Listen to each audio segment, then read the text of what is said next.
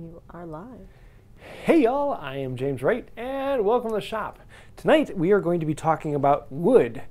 I know, we never talk about wood, do we? This is going to be kind of fun. It's among the more common questions I get of what is the best wood to use for project X. And a lot of times that is a difficult answer to question to answer. So today I want to actually go through what I think about when I choose wood for project, and the answer is white oak. It's the answer for everything. Okay, we're done with the video. Let's see you next week. So no, this is actually, it's a kind of a fun topic because once you understand a few basics, everything kind of clicks into place, and I want to go through a lot of that tonight. So upcoming items, number one, there is, let's see, the 10th of August. So coming up in 2 weeks, I think it is, or 3 weeks? 2 weeks. We're going to be doing a live with Rex Kruger. What? No, I'm just looking at you. When you look at me, it usually means I did something wrong. She's got the power. Well, duh. So we're going to be doing a live with Rex Kruger, and that'll be kind of fun. It'll be spending a good chunk of the time bouncing things back and forth. How does he do something? How do I do something? And just kind of messing around. So bring the shades. Stay tuned. Yes. Bald heads unite. We'll have to see if his wife will get on. And we'll, ooh, that'd be that'd fun. Be kind of interesting. I've never met her. Or So we got that. Oh, and there's the Garfield Farm Museum, and that is an MWTCA meet, and it's just outside. It's about halfway between here and Chicago, near Schaumburg. And it's really cool. It's actually a farm museum, and so they have, well, it's an outdoor museum, but it has farm buildings and implements and things like that. But it's one of my favorite local tool meets, and I tend to find really good user deals there. The first time I went there, there was a guy who had a tarp out on the ground, and on the tarp he had about 7 or 8 joiners, number 7, number 8s, and he was selling them for $20 to $30 a piece. And there were quite a few good deals like that. You don't always see that, but it was well worth it. So if you want to see more about that, you have to be a member of the MWTCA. Actually, for this one you do not have to be a member of the MWTCA. If you go to the Garfield Farm Museum, you will be able to come a little later. If you want to be in early, you have to be a member of the MWTCA. I believe the MWTCA gets in at 6, and everyone else it opens up at 8 o'clock, something like that. And so you can actually come to this one without being a member. So kind of a fun thing. Any other upcoming events? Nothing really. We're yeah, having fun. So let's actually jump into this. One of the problems with choosing the best wood for a project is that there is no best wood for the project. When you think about something like a workbench, you will hear all sorts of pundits saying that hard maple is the best wood, and others saying no, it's a southern white pine, and others will say no, it's a soft maple, and others will say no, it must be European beech. And the answer is there is no best wood. I'm so glad you enunciated that. Yes, have to be very careful with the word beech and bench and winch. You said they're a European, you know. It's like buy a donkey in Afrikaans. Yeah, so rather than picking a best wood for any particular project, usually you want to think about it in terms of what characteristics do I want in the project. So for instance, the workbench. For the workbench, there are some people who want it to be really hard. They want it to be really stiff, so when you pound on it, there's no bounce to it. It feels like pounding on concrete. It's a very solid, heavy-duty bench. And there's a lot for that. Usually a harder wood is also heavier, so it's not going to be moving around as much. The problem is, if you're working with wood and you're still beginning, a lot of times a board will drop on the bench, and if the bench is too hard, it will dent whatever wood you're working with. So then there's a whole other spectrum that says, ooh, let's make it as soft as possible. And some people really like Douglas fir and other pines. And that way you have a soft bench, so when you drop work on it, the bench dents rather than your work, and that's a very useful thing, but then the bench has a little bit more of a bounce to it. So most people fall somewhere in the category. For me, if I had to pick what I would say is the best wood for a bench, it would probably be a soft maple, something along a red maple or a silver maple, something of that nature. It's about the right hardness to softness, the right grain density, and I think that would be what I would pick. But if I'm making a bench for me, I'm going to make it out of white oak. I know that's not what I said would be the best wood for it. I'm going to say it because I love the look of white oak. And I put the side here and the side here, I made those out of something softer. I made them out of walnut, because walnut's a little softer. When something hits the corner, the walnut will dent, but I still have a harder wood in the middle. And so there are lots of things you can think about that way. And that then goes for any project out there, making a rocking chair into, you know, your mallets or whatever. There are pros and cons to every wood you pick. Different woods will have different characteristics. So today I want to teach about what those characteristics are and how to look at them, because sometimes you may be looking at some weird wood that you've never messed with before and you're thinking, what are the characteristics of that? And I want to show you how to actually go and search for those and learn about a wood before you jump in and start using it, or at least have an idea about how it will work. So the most important thing when choosing what wood you want for a project is actually first to ask yourself, what wood can I get? Because you can say that European beech is the absolute best wood for this project, but European beech is really, really hard for me to find. I can find an American beech, which is a bit softer, but in this case, a hard maple would actually be harder. So a hard maple would actually be closer to European beech, even though I can get American beech.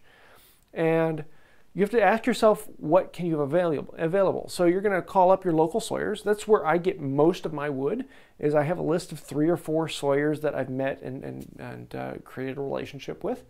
You'll find them on Craigslist and Facebook Marketplace selling slabs and other lumber. And I really like creating a relationship with them. Downside to that is you're only getting trees that grow locally.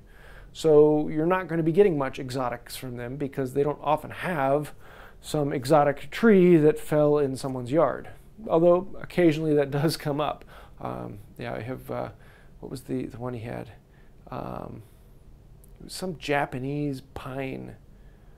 Some weird thing like that someone had been growing as a decoration tree, and it fell over, and he got the trunk from it and made lumber out of it. But yeah. The next tier down from a local sawyer that I normally go to is a hardwood dealer. And these are a lumber yard that's set aside for hardwoods. He deals in the hard stuff. I'm sorry. Where I'm at, the one I probably would go to the most is Badger Hardwoods. He's about an hour and a half north of me. And he has a smaller selection. He probably has about 20 to 30 different types of wood that he sells. The main core ones around here are the maple, the walnut, the white oak, the red oak. And he has a lot of those, but he'll have a few other less common things, the soft maples, and a couple different types of pine and things like that. But they tend to be a little local, or he may have ordered in a trailer load of some type of wood. There's another one that I go to that's outside of Milwaukee, and I can't remember the name. It's just on the south side of Milwaukee. It's about a 2-hour drive for me. So it's a bit of a drive, but they've got pretty much everything, and they have a lot of really weird things that I can get. So some of the exotic things that would be coming from Europe and South America and Africa or the islands, I can usually get it there. And so that's my tier.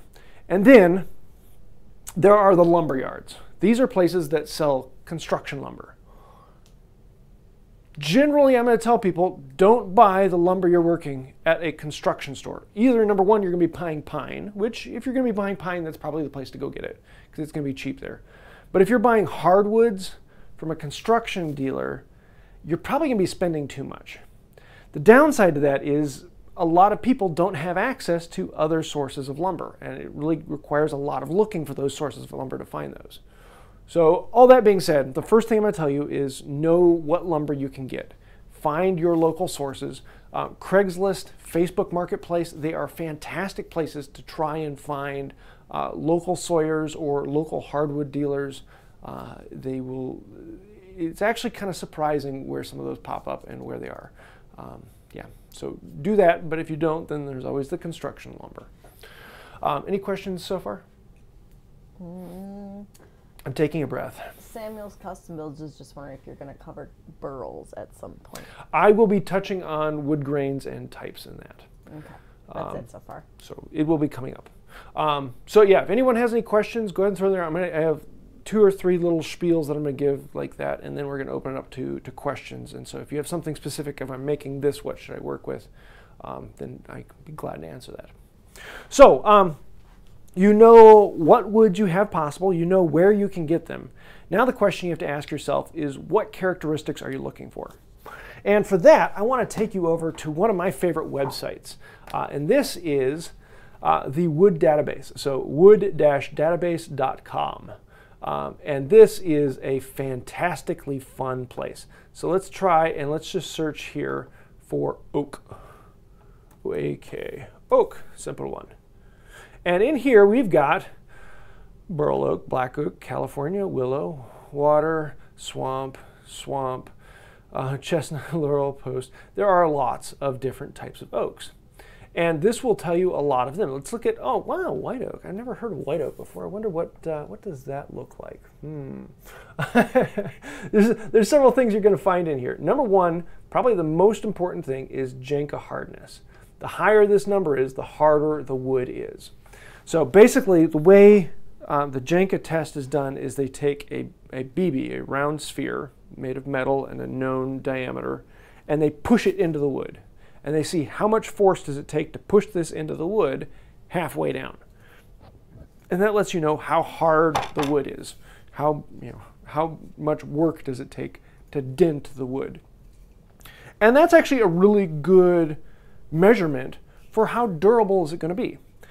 And so if you're making something like a dining room table, you want something that's going to stand up to an abuse. You want something that's going to stand up to the kids dropping things on it and banging into it and running into it. You don't want something that's going to dent really easily. If you get something like a pine, which has a very small, low Jenga hardness, and they vary depending upon what they are, you're going to find you're going to be getting a lot more dents into it. So you might want to look up a couple of the woods and see, how hard is it. And some of the times it's a little counterintuitive when you actually compare them.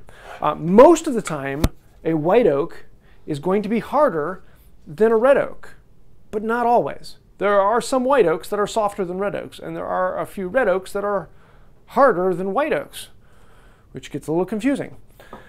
Although most of the time that variation isn't going to mean too much. But then you could be looking at something like cherry. And cherry is a really nice, fun wood to work, but it can be a little soft and it dents pretty easily.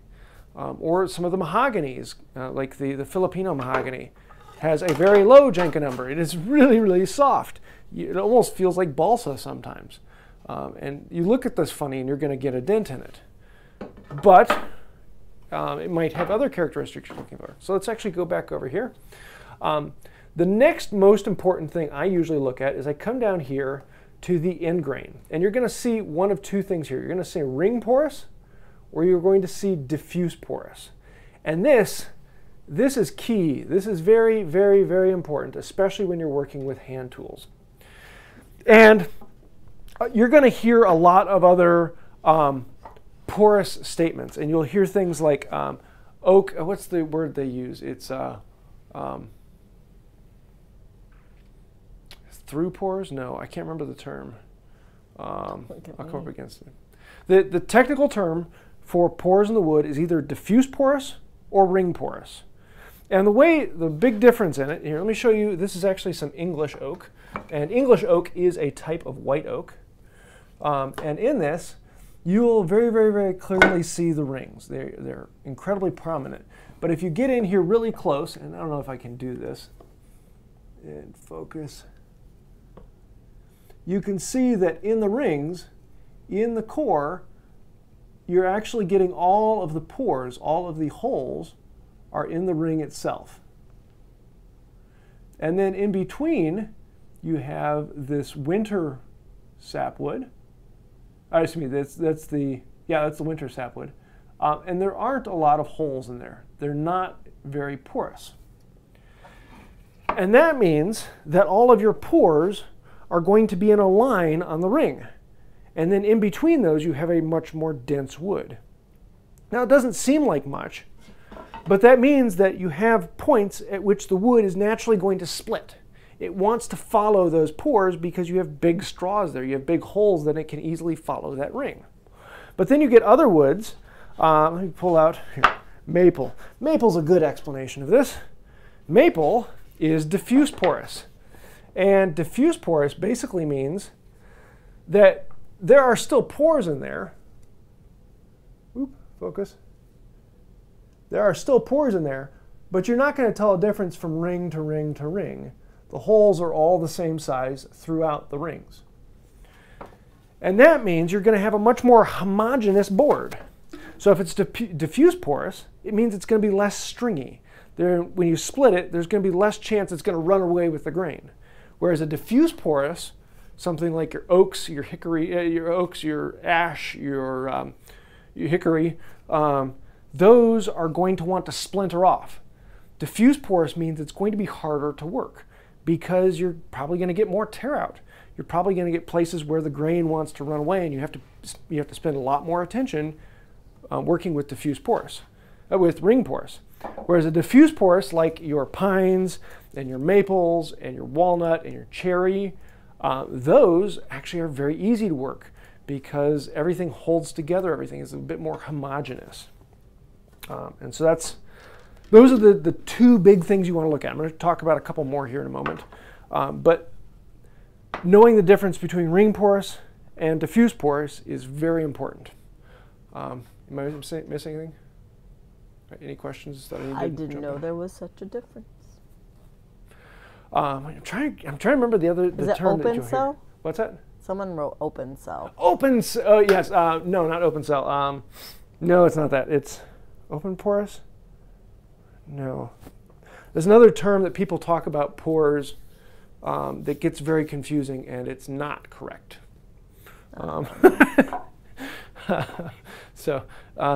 Yeah. I can't remember what that is. Does that also come into play when you stain and stuff then too, or not? Yes. Yes. Sorry if I jumped ahead. No, that's actually a really good one.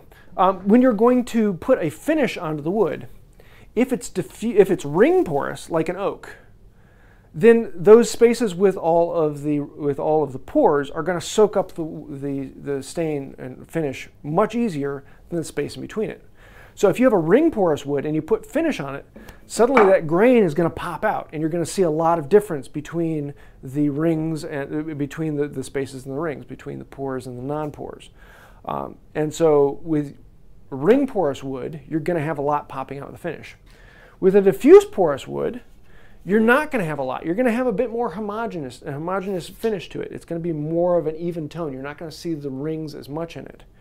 Now, one of the surprising things is, with a diffuse porous surface, you will often get blotchy surfaces. And so if you ever noticed, if you're staining a maple, you'll get some spots that get really dark and other spots that get really white, and it doesn't match up with the grain, and it makes no rhyme or reason to it. It's just an area of the wood that's absorbing it more than another area of the wood. And so if you're working with a diffuse porous wood, you're probably going to want to use a pre-stain, and that will go in there and fill all the pores to the same amount, so that when the finish goes on, you get the same coloring on every space. No one space is going to absorb more than another space. But if you're trying to get something that has a lot of figure on it, something that's got a lot of twisting grain and other things that you want to show off, then you're probably going to want to get something that is ring porous, because then that grain will really pop out. And that's one of the reasons why quarter sawn white oak is very valuable, as you have the rays, which I might talk about in a little bit. Rays do not absorb much of any finish at all, and so they stand out as a much lighter color to the wood behind them, and so you get a lot of that contrast coming through. But if you use a pre-stain on quarter sawn white oak, suddenly it's all the same color, and you don't see those grains coming out.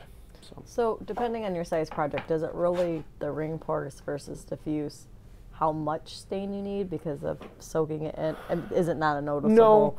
No, and that's one of the things when you put finish in, a lot of people will talk about it soaking in, and there is a certain amount that it will soak in, and that depends on how you finished the wood. But a really, really strong, heavy soak in is like a 64th of an inch, if that.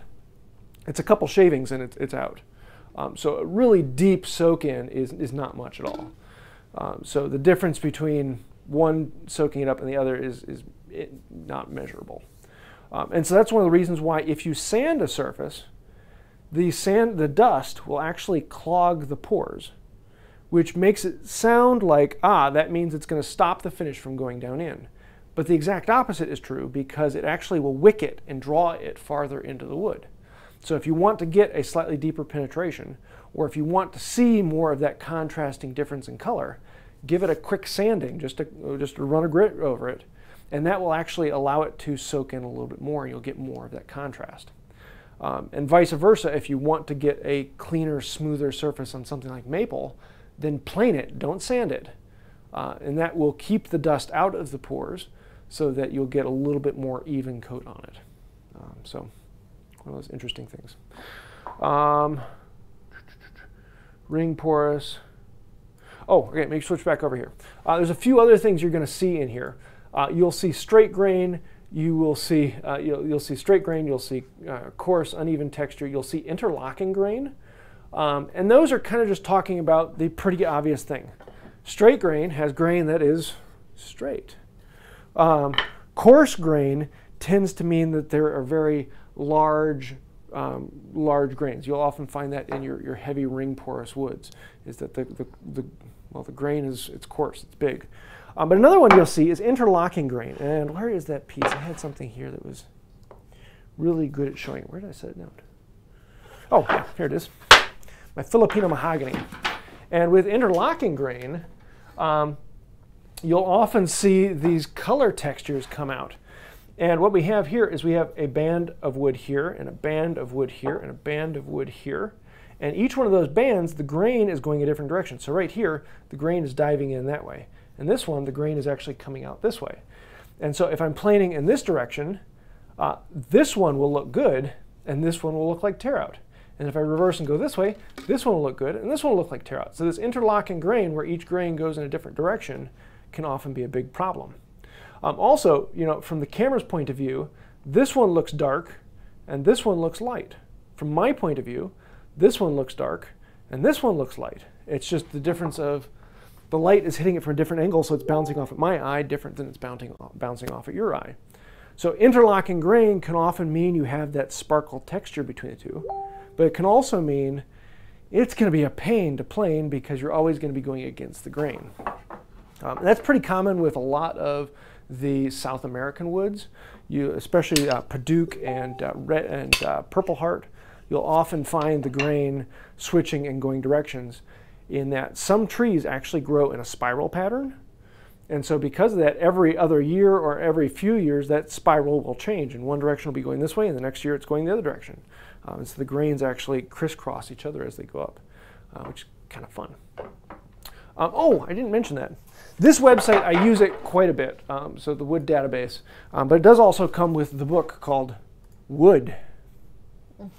Really imaginative. Wouldn't you know? But if you've never seen it, it's page after page after page, and every page is a fairly detailed list of all the information and a good picture of it. And it's kind of interesting. One of the things they have on here is every page has this description on the bottom here, and it says possible health risks. And every single wood, doesn't matter what it is, has possible health risks other than not known. It's kind of scary. We don't even know how bad this one is. Possible wood risks. They all have pretty much the same one.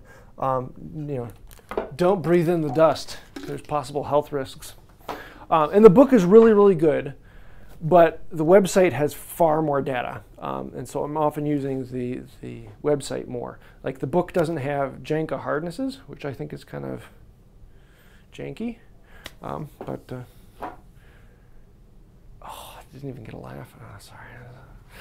Janky? No, let's see. Wasn't worth it.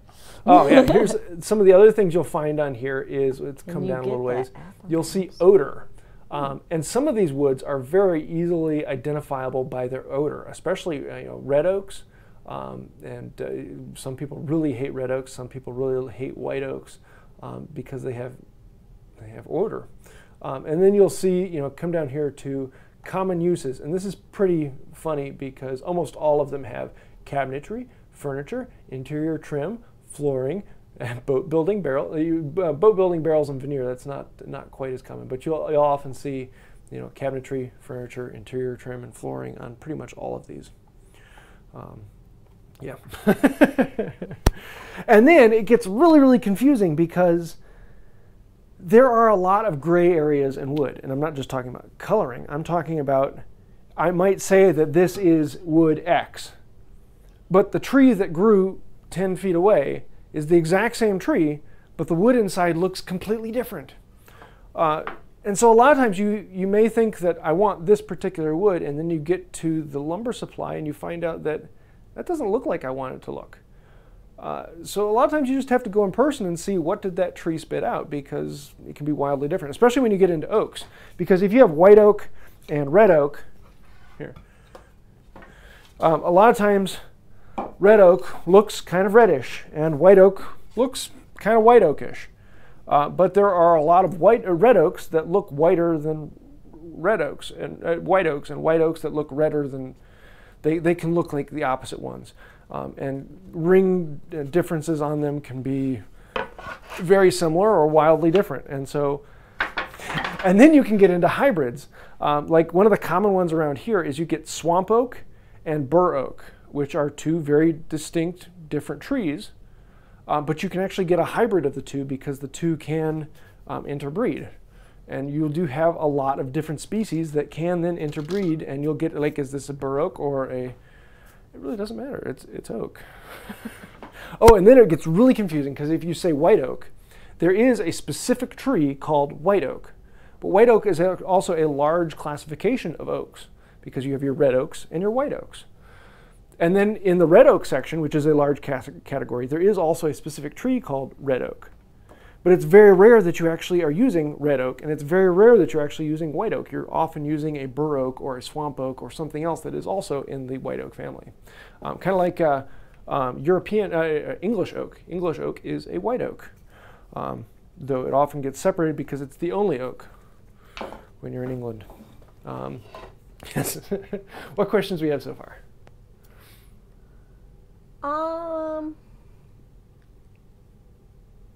I'm not what are you going to talk about next? Next thing I'm going to talk about is appearances. Okay. So I have one related to stain and like what types of woods for projects. I'm not sure you've talked enough through things. I'll hit that one a little bit. Yeah, keep going and then I'll see. Cool. So then the next thing you have to ask yourself is, what do I want the wood to look like? Number one, will it be structurally capable of holding it? Is it hard enough for what I want it? Is it something that's workable as opposed, ring porous as opposed to diffuse porous? Is it going to be worth my time grabbing planes, or am I driving myself crazy with tear out? The next thing is, does it look good? And that can be wildly different, because if I put the exact same boiled linseed oil on all of these woods here, I get wildly different colors.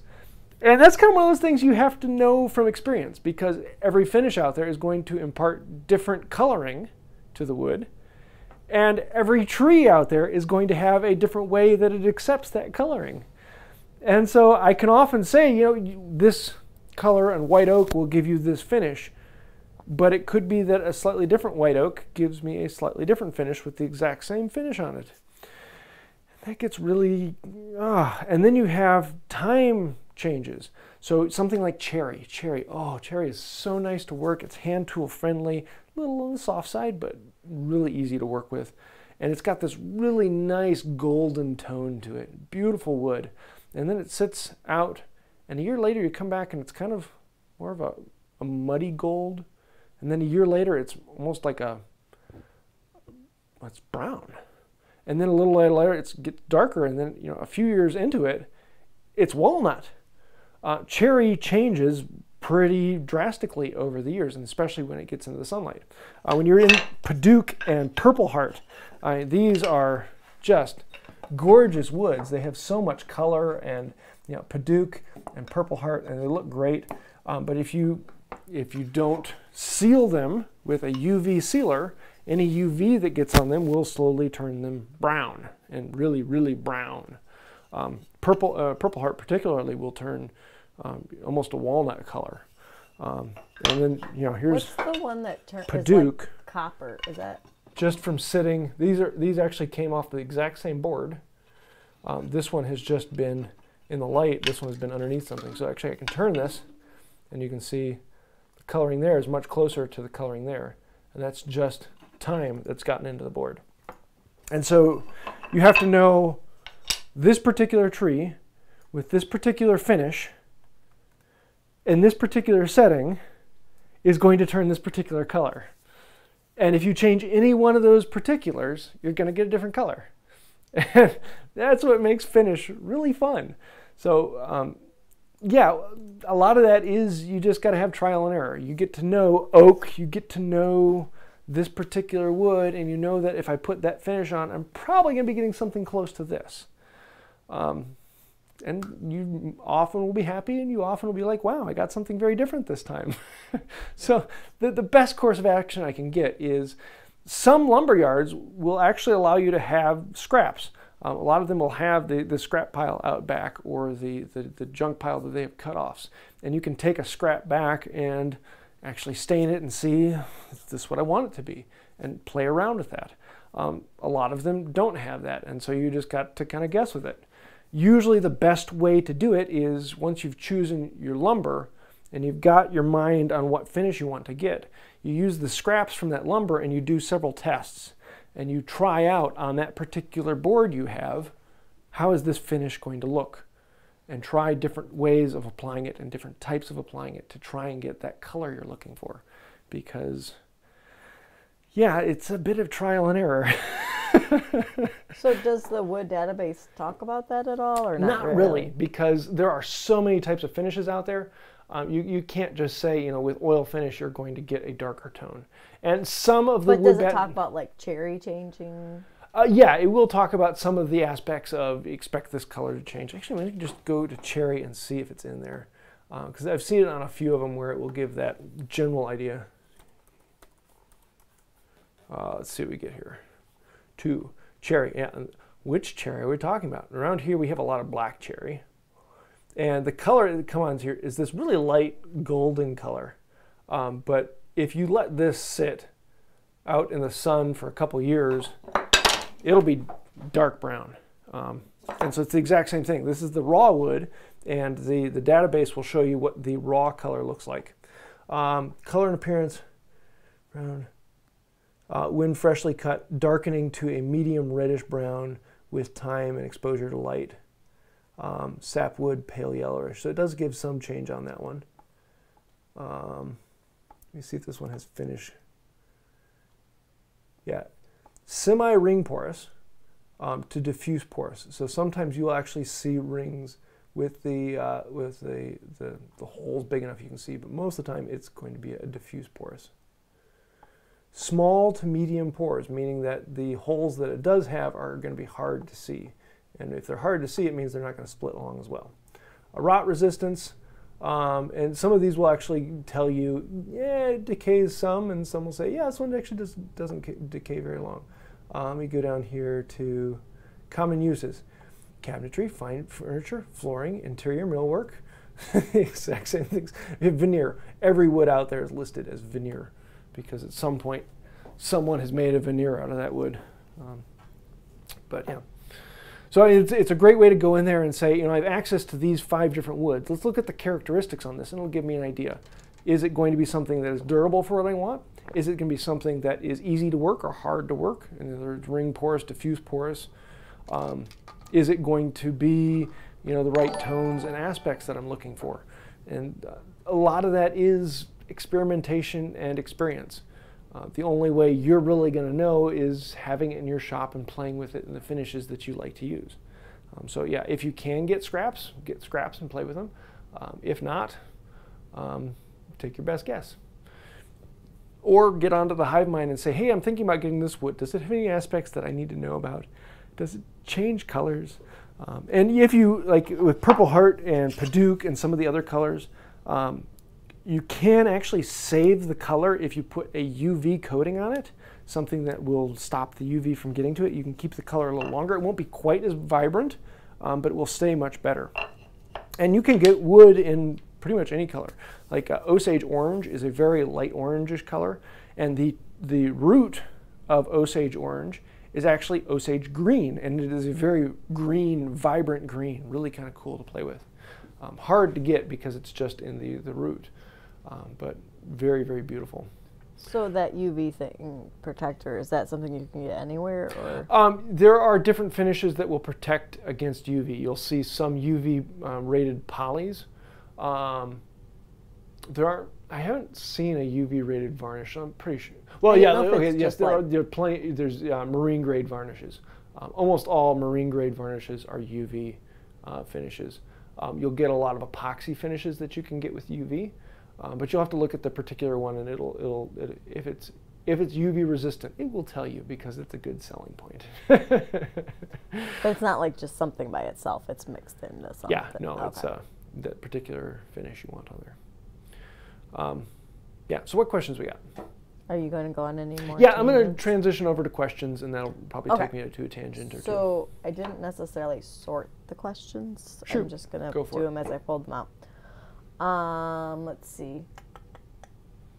Joe asked, I've got a bunch of ash. Would it be okay for a workbench top, or should I use it for the legs instead and get soft maple for the top? Yes, ash is actually, ash is fairly similar to most oaks. Let me just do it here, ASH. So we're going to come over here to ash. Now there's a bunch of different types of ash, of course. Green ash, white ash, blue ash, pumpkin ash. Let's go with white ash. That is one that I use. And the Janka hardness on this is 1300. So it's a little bit softer than white oak. It's about the hardness of a red oak. And ash can be all sorts of things. It is a ring porous wood with very large pores. Yeah, I would treat it, for most cases, anything like I would treat an oak.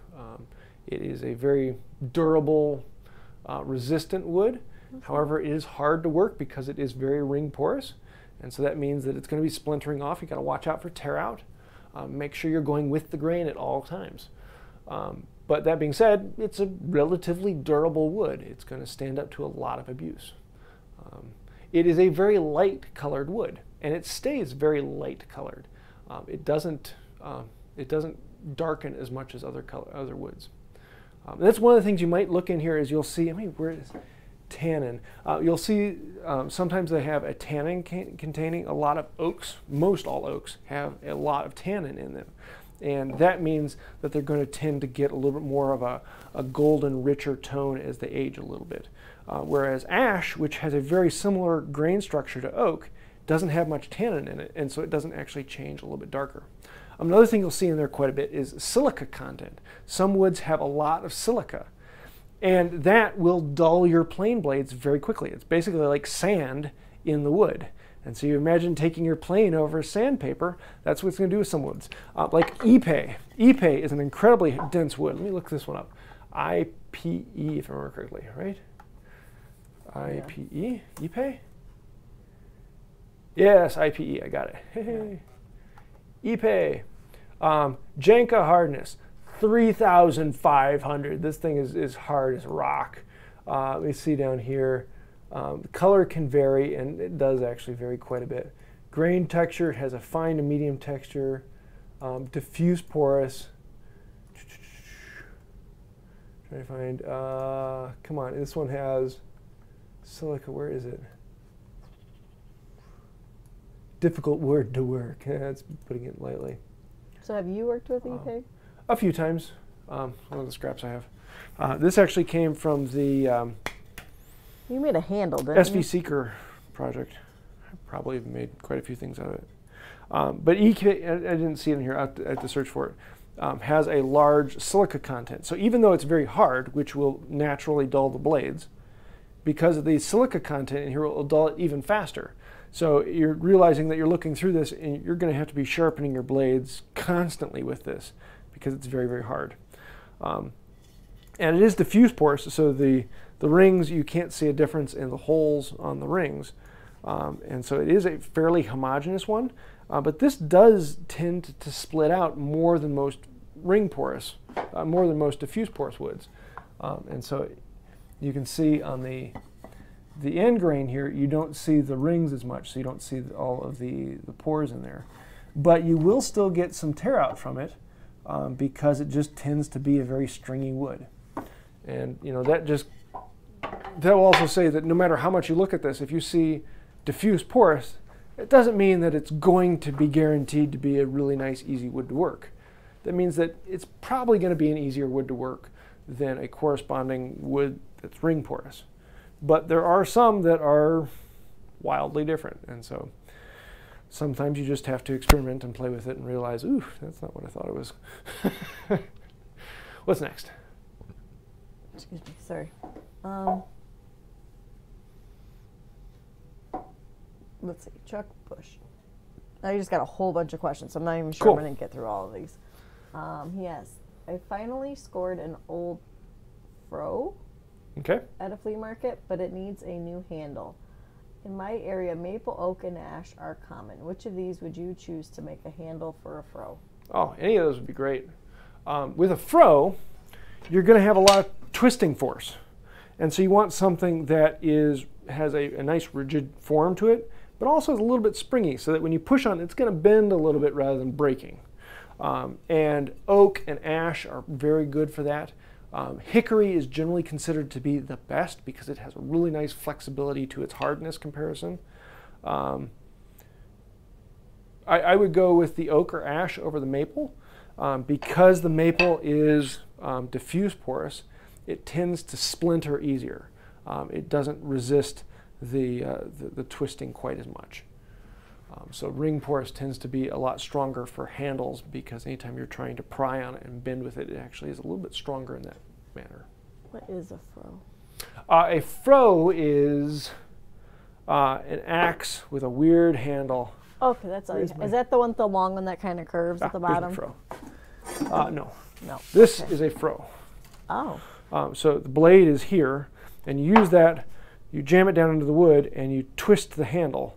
And as you twist it, you're actually splitting it, and so it can actually drive that split down. And you use it for making cedar shakes, roofing shingles, and things of that nature. All right. This one is actually made out of, I don't know what that is. It's probably locust. What's next? Let's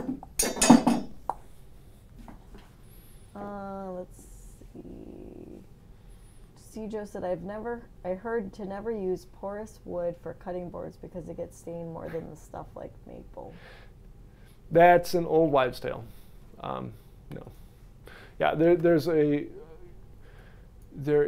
a lot of people who say don't use a ring porous wood for cutting boards because it can soak up juices and then you get those juices down in the wood. The truth of the matter is all woods are porous. All woods will soak up about the same amount. It really doesn't matter if it's diffuse or ring porous, they all do it. And it's not going to make a difference of how deep it goes or how dangerous it is. It's an old wives' tale. And totally, yeah, don't worry about it. So Brandon Chennault wants to know with different woods how that affects wood stability and then like different woods movement more than others. Can you say it one more time? So wood stability and how different woods move more than others. Usually, general rule of thumb, the harder the wood, the less it's going to move. The reason being is that the harder the wood is, usually the heavier the wood is. And the heavier the wood is, that means the more wood that there is packed in there. And the more wood that there's packed in there, the less chance moisture is going to get in there, expand, the less pores there are for that twisting to happen. So a harder wood generally is going to be more stable than a soft wood. Generally. But most of the time, the stability comes from individual tree to individual tree and individual cutting to individual cutting. If you came from a tree that was under a lot of force from the wind, it was always leaning and all of its force is trying to bend back, you're going to get a lot of natural stress in that wood trying to bend it back. Then you cut it down the middle and suddenly your board goes plink. because you're suddenly releasing all of that stress. And it could be from that particular tree and has nothing to do with the type of wood. So most of the time, stability is tree to tree. But generally, the harder it is, the more stable it'll be. The softer it is, the less stable it'll be. But again, that's wild generality. Generality, something like that. What's next? Did you cover burls and stuff like you said you were going to? No. I kind of touched on it with grain. Where did that board go? Ah, here we are. This is a white oak, and this is curl. And when you start getting into grains, you're going to hear all sorts of different names, but basically this is a compression where the grain, rather than running a straight line, zigzags up. And that's from the tree being compressed or being under stress. You'll see this a lot of times in woods that are along walkways and paths, where the root structure underneath is stressed, and so it'll be crushing up. Or you'll see other times where the wind has been bending it, and the grain will be actually like going zigzaggy up the side as the tree is bending and literally crushing all those fibers on the side. And in order to get that, you have to cut it a certain way. If you cut it the other way, you won't see the zigzag, because now they're going in and out of the grain as opposed to zigzagging where you can see it. And so it's the same thing with quarter sawing. You have to make sure you saw it in the right direction so you see the rays. Burls, though, are usually a place where infection has gotten into the tree or some damage has happened, and the tree grows around it. But as the tree grows around it, the tree never really grows back into itself straight. Often it does, and then you'll get this straight grain going out. You'll see that often along knots in the wood, where the wood just grows around it and it meets up on the other side. Or if a tree limb is cut off, eventually it will grow up around it. You might get a little bump in there, but you won't get a burl. Burls happen when it doesn't meet and something goes wrong, or an infection stops it from meeting, or it just grows back in and kind of misses itself and starts twisting up. And there's a lot of different reasons for different burls to occur. And so you get this tree that just gets a malfunction growing off the side of it. And you get this grain that's going every different direction inside there. There is no direction to it because it's all just twisting around itself. And that gives you really cool characteristics to look at. The problem is, because the grain is going all over the place, it's not very strong. Now, normally when you're working with burl, you don't need it to be very strong because a burl is not very big, and so it's not large enough to be a structural item. But that's something to be thinking about. You don't really want to put burl in a place where it's going to be stressed, because there isn't a whole lot holding it together. A lot of those pieces there even tends to be air pockets inside there. So that can be a bit of an issue. What's next? Let's see. Harold Golden asked if you were going to talk about shrinkage of different species of wood also. Yeah, that falls pretty closely to the warping and changing. Okay, I thought so. Usually the harder it is, the more stable it's going to be, but not necessarily. And that's one of the things, whenever you're laminating two pieces together, you want to make sure that they have about the same amount of expansion-contraction speed. And I don't think the word database has that, because it's a really hard thing to measure. Let's see if it has it on here.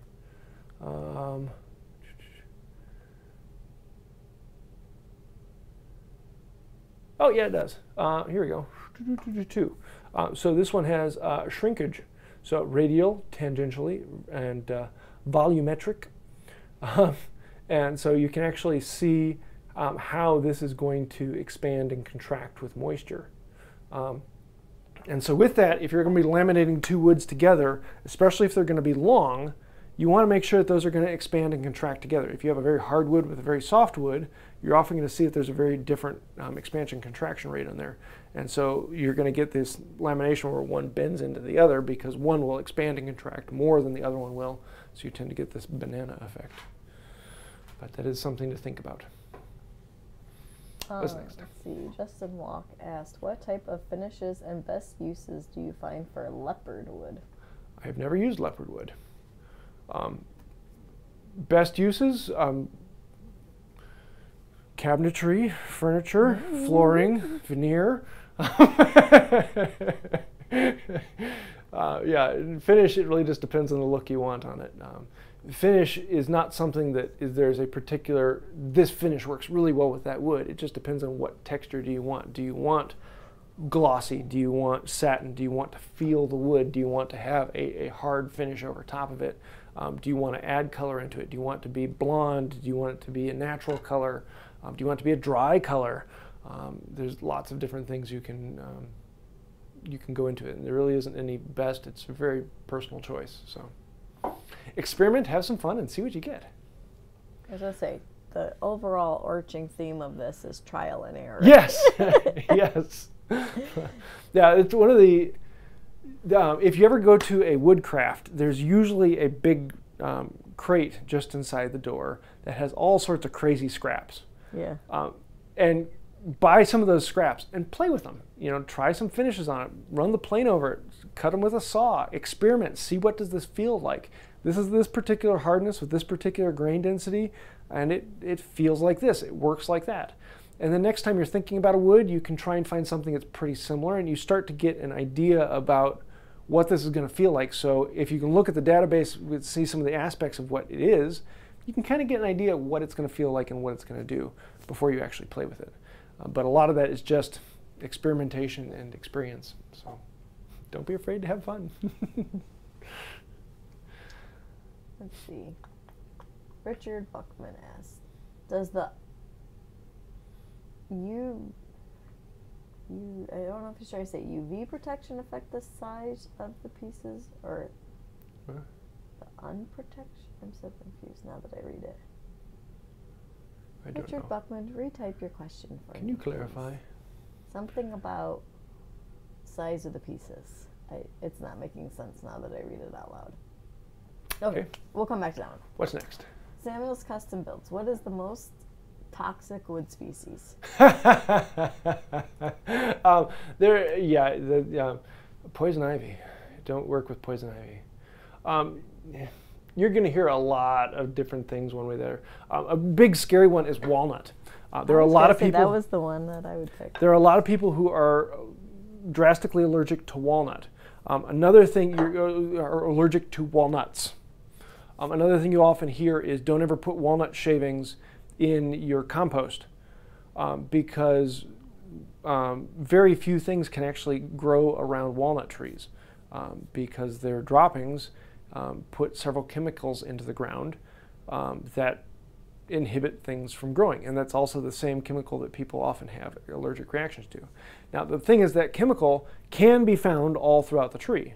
However, it's almost all in the leaves, the bark, and the nuts. There is almost none of it in the tree itself. There is a very trace amount, but there are very, very few.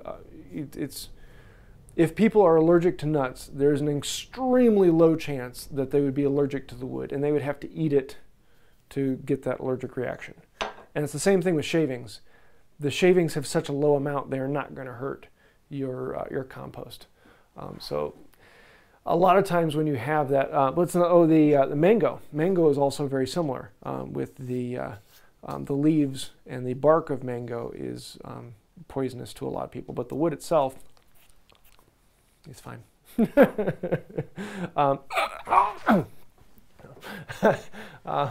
Yeah, there's a lot of that, and then of course you look at the database, and all of them have the health safety rating of working with pine in general can cause, this is just pine.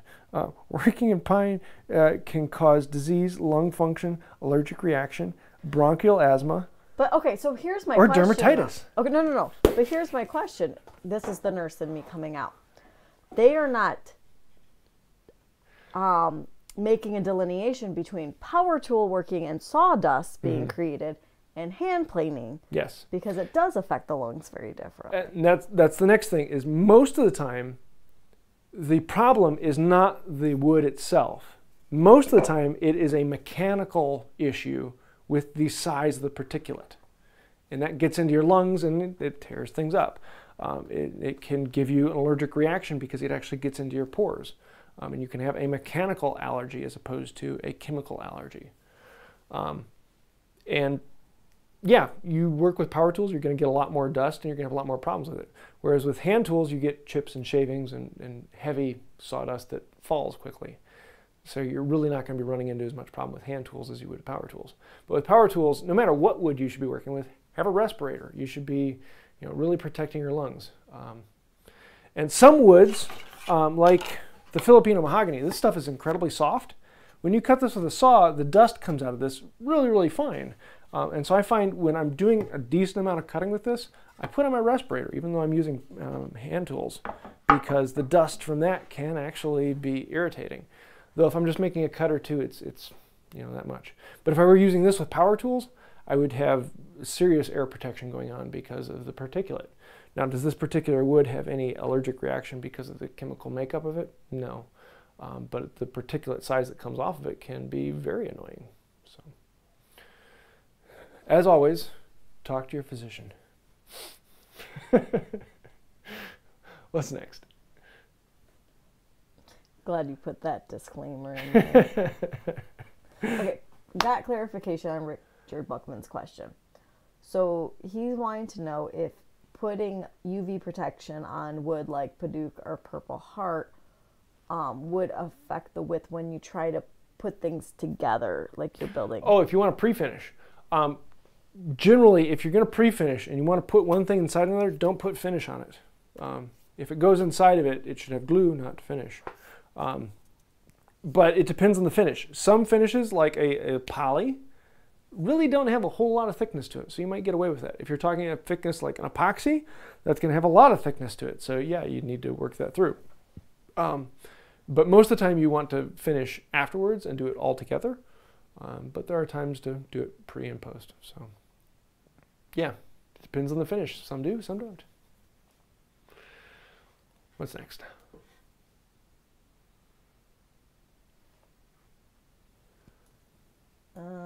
Okay, let's see. Fly Fishing Chief asked, got a piece of ambrosia and it seems pretty dense and heavy. Is it a good choice for a mallet head? I'm assuming you're talking ambrosia maple. Ambrosia is a coloring that can happen to several different woods. Very common in maple, occasionally in poplar. And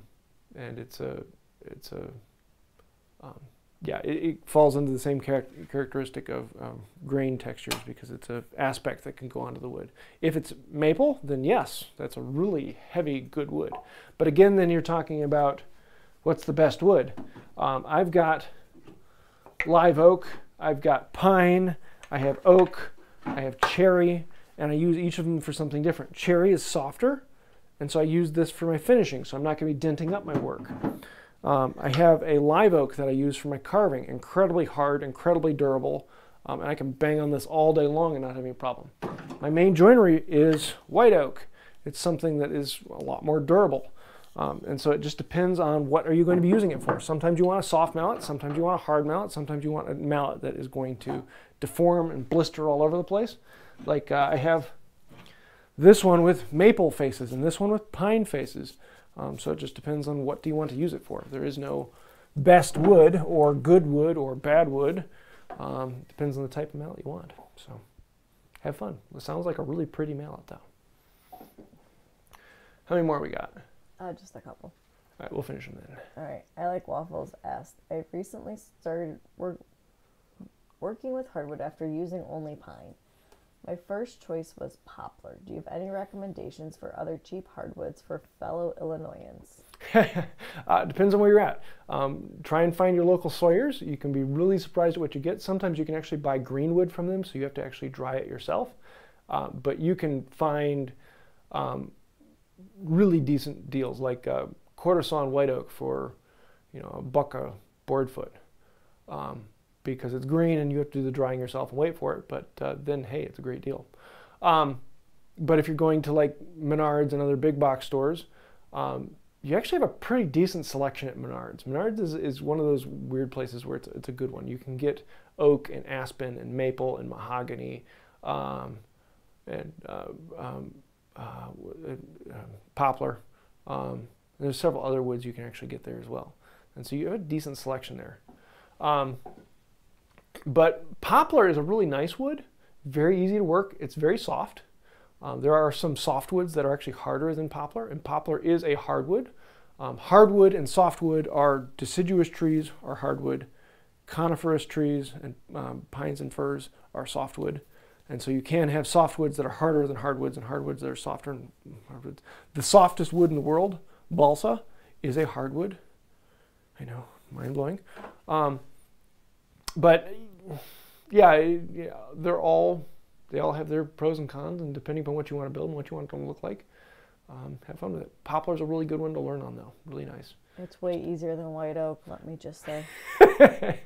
I can speak from experience on this one. My puny muscles for this. Poplar's much better. So let's see. Aiden Muhammad asked, can I make a turning saw out of cedar? Yes. Theoretically, you might have to make it a little bit more beefy. Cedar is a bit softer. Well, it's a very soft wood. Also, it tends to break easily. It's a diffuse porous that just, it doesn't have much tensile strength. So once it comes, those fibers just sever. And so if you're doing something like the turning saw, and these arms are under a lot of pressure, cedar might break off. But if you make it thicker and make the arms bigger, then you might have enough that it would withstand it. Cedar would be nice and lightweight. It would be easy to move around. It would be nice for it. It would be softer, so you'd have a problem with denting it. But theoretically, yeah. This one's out of walnut. I haven't decided what I'm going to make the one that we're doing the main live. Oh, speaking of which, I didn't talk about that. We are doing a live, not this Saturday, but the next one? Was the one after that? No, wasn't it August? 17th? 7th? It's the one right before the live with Rex. August 7th, okay. We are actually making a turning saw. Actually, I'm going to make a coping saw. And I'm using a kit from Tay Tools. And so if you want to follow along, this is going to be a Saturday video on the main channel. And we do one of these once or twice a year. And it's going to be a live build where I build the project all the way through in one go, usually 2 to 4 hours-ish. And so we're going to be devoting the whole time, and you can actually build along entirely from beginning to end in one sitting. So if you want to do that, you can buy the same kit I'm using from Tay Tools. There's a link in the description to this, as well as it's pinned in the comments, I believe. You can also get it from Tools for Working Wood. The Gramercy kit is very similar.